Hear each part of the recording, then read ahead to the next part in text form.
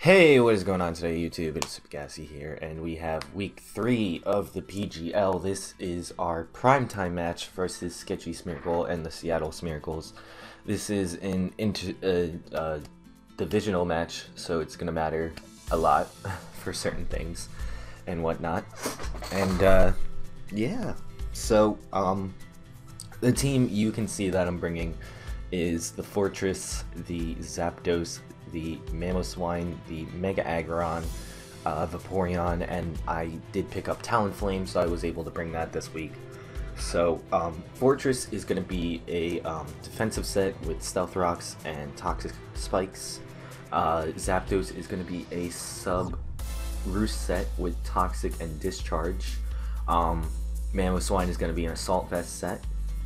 Mega Aggron is going to be a Curse Mega Aggron set, which can hopefully clean up his team.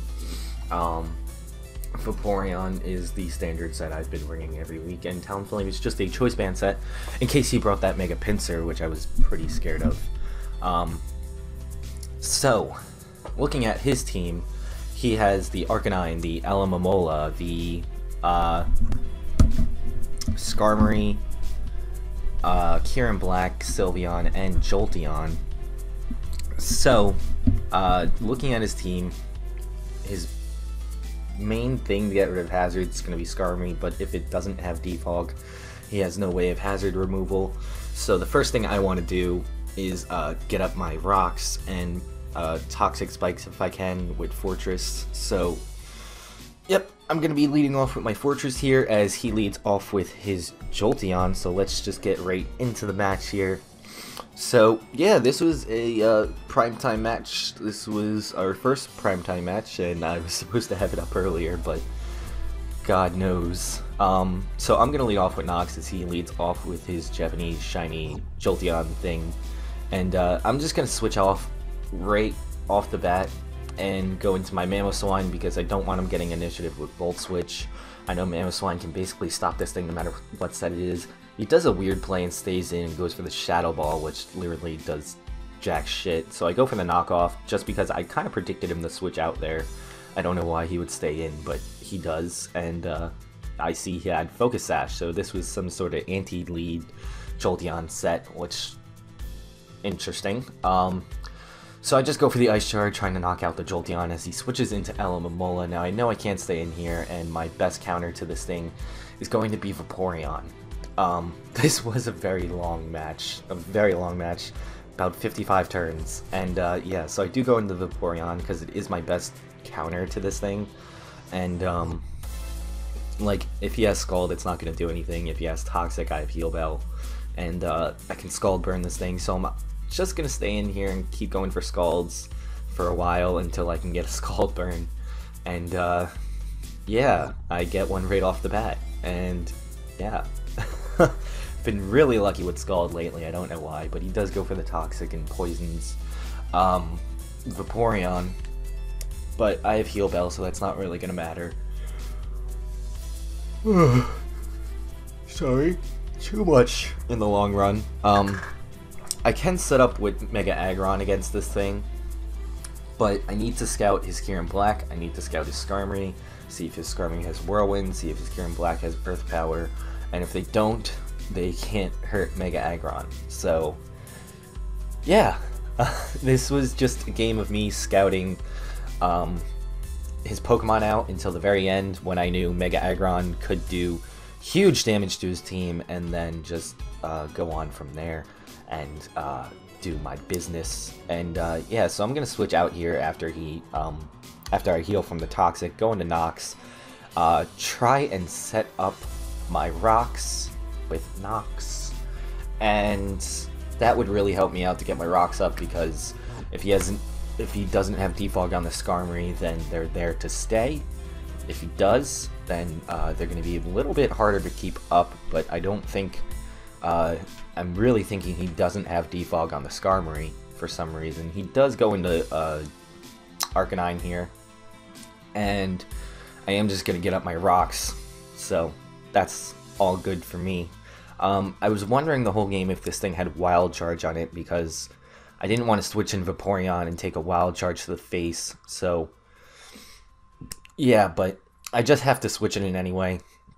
As he goes for extreme speed, I'm not sure what he was predicting there. Safest play would have just been going for the Flare Blitz had I gone into anything else. And, yeah, or if I stayed in and went for, you know, Toxic Spikes again, but I don't know. Maybe he just didn't want to take the recoil.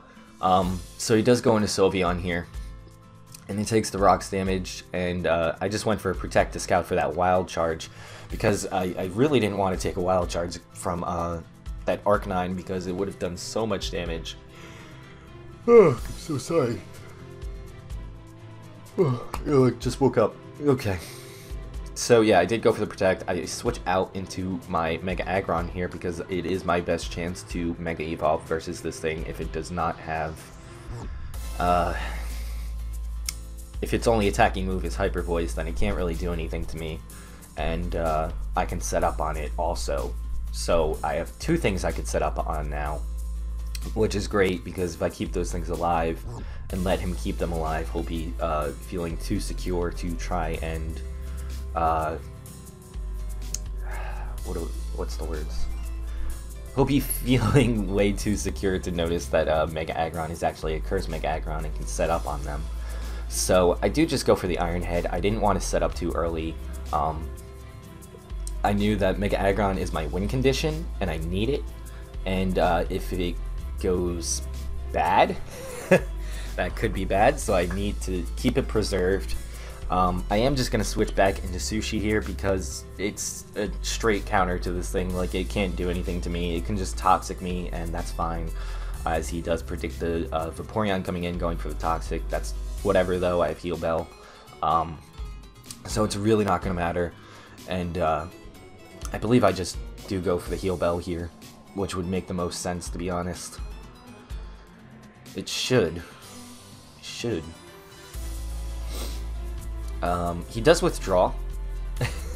So sorry guys, I'm like so tired. And he goes into B and A, which is the Kyurem Black. It's gonna take nice Stealth Rock damage, which is amazing because this thing is a threat and a half to my team. I'm just gonna go for the Heal Bell, Bell Chimes, and I get rid of the poison. And I believe right here I do just go for the Protect, possibly. Yeah, okay. Scouting for the Fusion Bolt. He goes for the Iron Head, though, predicting the Mamoswine to come in. And, you know, safest play was just going for a Protect there, seeing what he wanted to do, scouting for it, and whatnot. So he does switch back out for some reason, as I believe I went for a Scald, maybe? Where I switched out? I can't remember. No, I went for a Wish. Okay, makes the most sense. Yeah, I went for a Wish because I was thinking I could take a Fusion Bolt depending on this thing's set and my defense investment. So if I just go for a Wish and Protect and, you know, kind of screw around with the thing, but yeah. So I am going to go back into Nox here, and if he has Hidden Power Fire, fine, I can take it. I get my Wish off, but he goes for a Wish, which kind of tells me he doesn't have Hidden Power Fire or anything to really hit Steel types with this Sylveon, which is kind of bad considering I have two of them. He does go back out into Arcanine, and this is where I set up my Toxic Spikes because I know I'm going to need them to wear down the Alomomola, to wear down the Sylveon, to wear down the Jolteon, Arcanine, Kyurem Black, things like that, you know, Mega Aggron's, some things that Mega Aggron's going to want to set up on and want them to die to poison while it's setting up on them. So he does go for a Flare Blitz here. I'm just going to get up a second layer of Toxic Spikes. I think my Fortress is worth that. So he does get a crit, doesn't really matter. I do live on sturdy, and I get up my second layer of Toxic Spikes here. I should, yes. Now this Arcanine was throwing me off the whole match because it had Intimidate, but it was also Life Orb. So it was really weird to me about how like weird of a set this was. So I am just going to switch out, go back into Sushi, because I'm not seeing any Wild Charge from this thing, and he does show me Morning Sun, so I figured it was kind of a offensive Arcanine with Morning Sun, I'm not sure what his last move was, he never showed it. But he's going to switch out here and go into that Alamomola. And that's fine by me, you know, he's taking the poison damage then.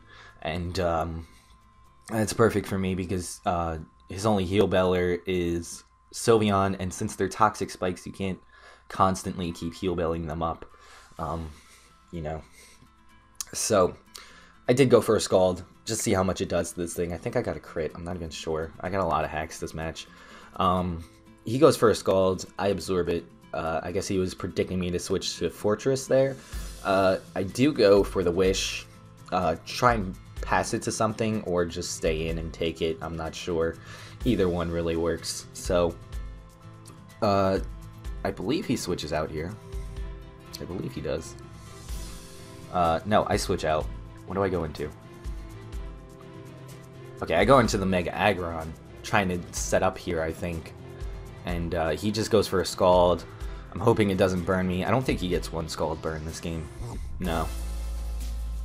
And it's fine, because even if he did burn me, I have Rest on this thing. So I could always heal back up. And I have Sleep Talk. So, you know, I'm not useless when I use Rest. So he is going to withdraw here, as I believe I do just go for the Iron Head, which is my safest play. He goes into the Skarmory. Now this is where I'm trying to scout what set is this Skarmory. Actually no, I switch out also, back into Sushi. This is where I'm scouting what kind of set is this Skarmory. Is it going to be hazard stacking? Is it just going to be defog? Is it going to try and get rid of my hazards? Like what's going on? So I am going to switch in Fortress, predicting him to set up the Stealth Rocks and knowing that Fortress would go down to the Stealth Rocks if I send it in later anyway. So he does go for the Stealth Rocks, which tells me he doesn't have defog. If you're going to go for the rocks first before you go for defog, you're not going to do that. That's a waste of turns. Then you would have just went for defog then rocks. So he doesn't have defog. Perfect. My hazards are here to stay. Whatever. So he does go for the Brave Bird, takes out my Fortress. That's fine, whatever. Fortress did its job. It got hazards up. Those are here to stay. He can't get rid of them. So I sell Stealth Rocks, Brave Bird. He has to have Roost. And the last move either has to be Defog or Whirlwind. He went for Stealth Rocks already, so it can't be Defog. I don't know. Maybe a Whirlwind, which could be a bit scary if I try to set up with my Mega Aggron later. So I do just go for a no, I go for a substitute here, predicting him to go out into the Jolteon. And the reason I did that is so that the Jolteon would go down to the Stealth Rocks plus Toxic Spikes combo, and it couldn't really take out my Zapdos then.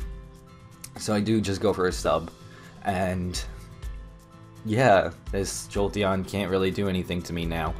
So I'm hoping that I can get him to go down to Rocks plus Toxic Spikes. As you see, he's in range of when he comes back in to take Stealth Rocks damage. He goes for the Volt Switch here, as I do just go for another substitute, knowing that he could break mine because I'm not specially defensive, I'm physically defensive. So that's going to be doing enough damage to break my sub. So he does go back out into the Sylveon here, which is fine by me. I know he's just going to try and spam Heal Bell to heal his Pokemon, but it's not really going to help because they're Toxic Spikes. So every time a Pokemon comes in, they take damage from them. Now, the thing I was scared of is this thing being able to knock me out with a Hyper Voice through my sub. And that was something that never really came up when he was 1v1ing me with this versus my Zapdos. I don't know why. I never even saw him use Hyper Voice, so I'm not even sure what his last move could have been. It was most likely Hyper Voice. So I did just go for a Roost here, trying to stall him a bit because I know I have the pressure, so he has less Heal Bells than he usually has, which is perfect. And he goes for one right here, cures all his Pokemon of poison, but that's really fine. And I'm just gonna go for a Toxic here, because if I can get him to keep going for Heal Bells, he'll eventually run out of them, especially since I have pressure. He has only half the amount of Heal Bells he actually has, so if he has 8, he actually has 4. I think at this point he had 7, and then he had 5, 3, 2, yeah. So he goes for a Calm Mind here, and I'm thinking, oh, that's kind of scary, because, you know, it can really hurt my team if it sets up too many Calm Minds. But then I was thinking, Mega Aggron doesn't really give a shit. Like, so he's gonna keep taking some poison damage here. I'm gonna go for a discharge just to see how much it does to this thing after a +1, because I was really interested to see how much it would do. Also, if he switched out, you know, something like that, I don't know. He's been playing some weird games. I get a crit, and so that doesn't really. It gives me somewhat of an idea, but sort of a bad one. So yeah, no bueno. So he's gonna go for a wish here. He's trying to make this thing live when it really isn't going to, especially if it's poisoned so much. So I am gonna switch out here, go into Tanklin, and I know I can just scare this thing out by going for an Iron Head and whatnot. I'm not sure if these are the turns. No. So he goes for a Heal Bell, that's fine. I'm just going to scare this thing out because I know it can't stay in against Mega Aggron in 1v1. Even if it's at +1, this thing is not going to want to take Iron Heads from me. It's not going to want to screw around with me, so it has to switch out. I think I just go for an Iron Head to be safe, as he does switch back out Skarmory, and I go for an Iron Head because that Sylveon was becoming a threat real quick, so I didn't want to mess around with it too much. God. So right here, I believe he shows me spikes, and I messaged him in the chat. I was like, "Oh, you don't have Whirlwind." I got no response, but I knew that was confirmation that he doesn't have Whirlwind. I can start setting up with this thing. I'm figuring Kieran Black is more of a physical base set since I saw Iron Head, so it wouldn't have Earth Power on it. I think it had probably Outrage, Ice Beam, Fusion Bolt, Iron Head, something like that. I don't know. But he just couldn't do anything to this thing once I started setting it up. So right here he has his Alomomola in versus me. As you're going to see, a Scald does jack freaking shit to Mega Aggron. It does nothing. Even if he did burn me within the few turns, which he was trying to do, it wouldn't have mattered because I have Rest anyway, so... You know, this was just complete setup fodder for Mega Aggron. So he does go for the Scald, and that does absolutely nothing. He doesn't get a burn, which is fine. I do have Rest and Sleep Talk, so I'm not, like, completely useless versus this thing. But I know I can just keep going for Curses until he goes down to the Toxic Poison, and Mega Aggron can do serious damage from there on out. He does try to stop this with his Skarmory, but his Skarmory was not able to handle Mega Aggron in the first place. Sure, it can take hits from it. It can spam Roost on me. It can't really, it can't really take care of the Mega Aggron because it doesn't have Whirlwind. So if it had Whirlwind, I would have been concerned. But since he showed me Spikes, I figured his last move has to be Roost. So he doesn't have Whirlwind.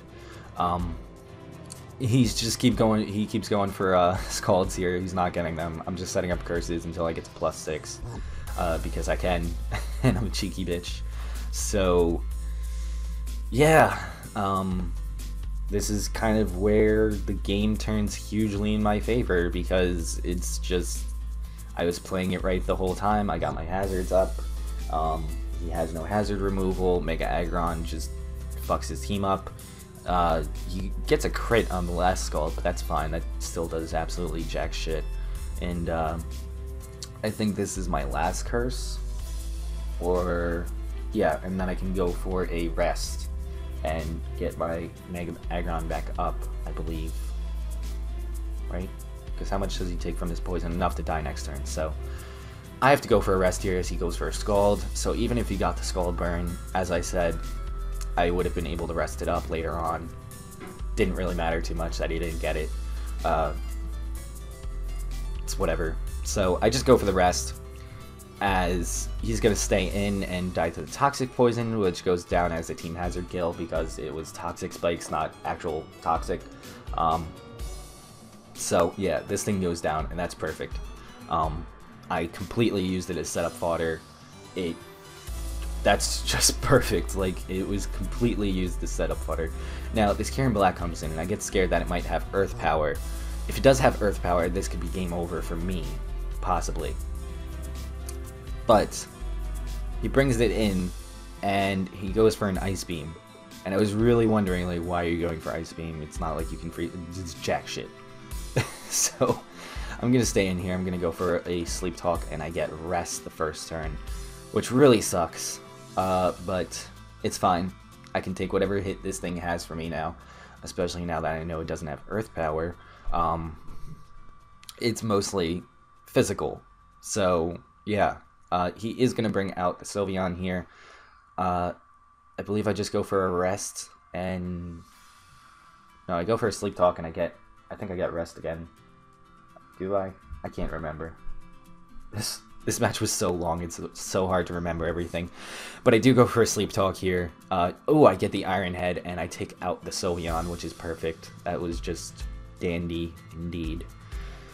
So yeah, Sylveon's down to Mega Aggron. That's 1 kill for Mega Aggron. He does bring out the Arcanine here now, and Arcanine is going to take some Stealth Rocks damage.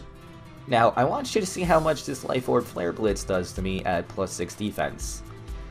It's pretty damn impressive. He goes for the Flare Blitz, and it literally does, like, not even 20 damage. Like, 23 damage. That's it. That's it. And he did more damage to himself than he did to me. So I'm just going to go for an Iron Head here and take this thing out. And that's 2 kills for Mega Aggron. This thing was a monster. I love it. Oh my god. Mega Aggron is a god. Mega Godron. Oh my god. So he brings in the Skarmory here, and this is where I'm just going to start going for Iron Heads as he's going for Brave Birds and Roosts and trying to stall me out, but it's not really going to work out. Even if he wanted to go down the timer, that's fine. I would have more Pokemon than him, and they would be healthier. So, yeah, it was kind of pointless for him to just spam Roost here. Because, as I told him in the chat, I was like, you know, Iron Head has more PP than Roost anyway, so all you're doing is time stalling. You know, you can't take, like, 2 or 3 Iron Heads. I don't know if it would be a 2-KO or 3-KO, but he couldn't take them. I think I just go for a Curse somewhere in there to get my attack back up to +6. And, yeah, there we go. I don't know. This was just total time stall. It was total time stall right here because he knew he couldn't do anything, so he was just spamming Roost to try and wear me down. It wasn't working out for him. He goes for Spikes. That's cute, you know. It doesn't really matter at this point. I'm not switching Mega Aggron out. I can sort of just spam Iron Head and win the game. So, yeah. It was a really, really weird game. As I told him right here, it said stop going for Roost because I have more Iron Head PP than you have Roost PP. So obviously, sooner or later, I'm just gonna be able to take you out with an Iron Head. And you know, I think I had 17 Iron Heads at the point where he was down to like maybe 10 Roosts or so. So obviously, he was gonna run out of Roost before I was gonna run out of Iron Heads. So I don't know. It was really cheeky for him to do, but it's whatever. It didn't really matter in the long run because, you know, he can't do anything. He just can't do anything to me. This Skarmory was not meant to take on Mega Aggron. He did not see this set coming. He didn't bring Whirlwind. He didn't bring Defog with this thing. I don't know why when you have a huge Stealth Rocks weakness on your team with Kieran Black and Arcanine.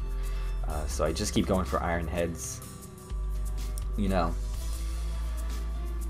I don't know. I'm waiting for him to switch. Or just stop going for Roost. Because it's really annoying. And it's just stalling out the match. So. Yeah. Oh my god. Yep. So, he just keeps going for Roost, trying to prolong the inevitable Mega Aggron sweep. But he does switch out here, as I told him, after like 50 times. You know, Roost isn't getting you anywhere. let's just come on, like, don't be a dick. So he's gonna switch out the Jolteon into the Jolteon, and the Jolteon goes down the rocks. He's gonna go back into Kieran Black, and this thing's gonna take some Stealth Rocks damage. It cannot do jack shit to me. Like, honestly, nothing. Like, when have you ever heard a Kieran Black can't do anything?